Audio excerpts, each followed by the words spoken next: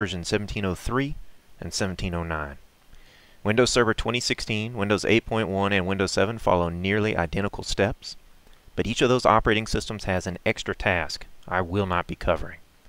Please refer to the knowledge base article KB 407 2698 for servers and KB 407 3119 for clients for the additional details needed to configure those systems.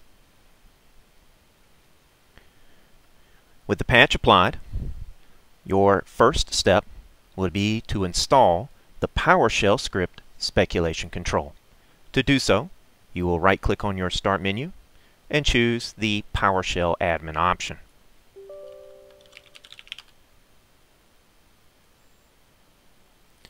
You will type in the following command: install module speculation control.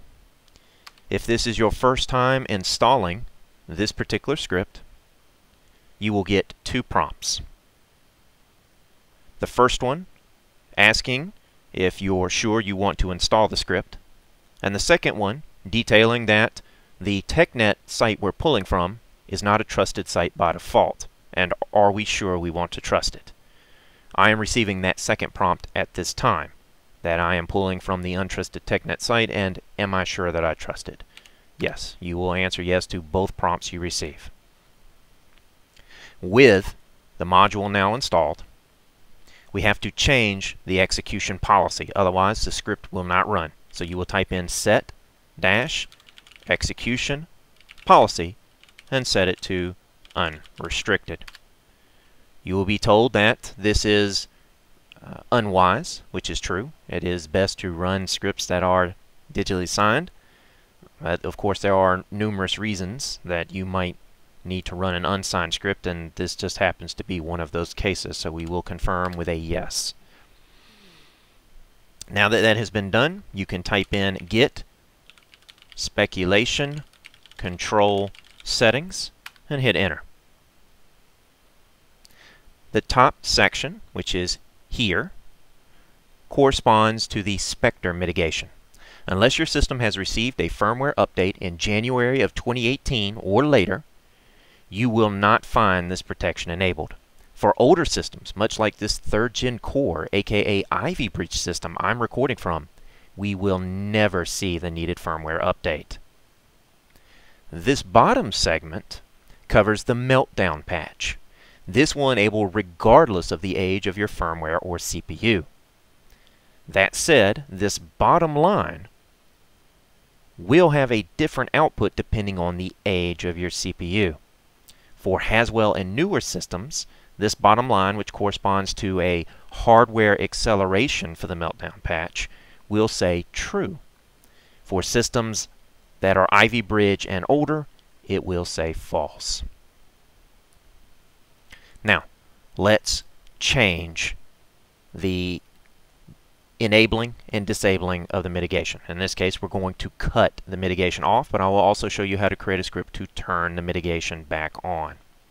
We will turn to our client knowledge base article and scroll all the way to the bottom. There it is. Those are the items we need. So we will open up Notepad. We will copy the two lines corresponding to disabling the fix. You'll paste them in. You'll choose File, then Save As. We're going to save to our desktop. You're going to set the Save As type to All Files. You will set the name to quote kpti_off.bat, and then you will place an end quote. That's a key item. If you do not put those quotes, it will not save properly. You'll go ahead and save that, and that completes turning it off, the batch file for turning it off. We will now open up a new text file, and we'll grab the settings for turning it on. We'll go ahead and paste this in. Same steps. Save as to all files, and that quote kpti_on.bat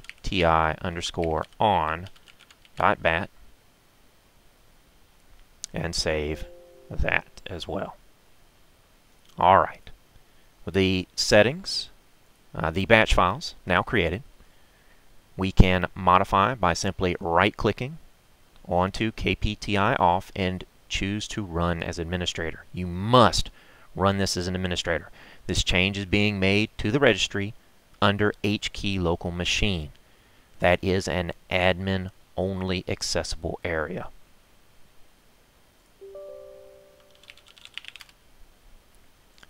With the script now having been run, you will need to reboot in order to complete the change. You can use your Git speculation control setting script to validate that this now says false, that the Meltdown patch is disabled. With that now disabled or enabled, whichever item you needed to change, you can choose to uninstall the speculation control using the uninstall-module space speculation control command. You'll also want to remember to set the execution policy, the set-execution policy, back to restricted. That's all it takes to manage the Meltdown patch. I hope you found this helpful. Take care.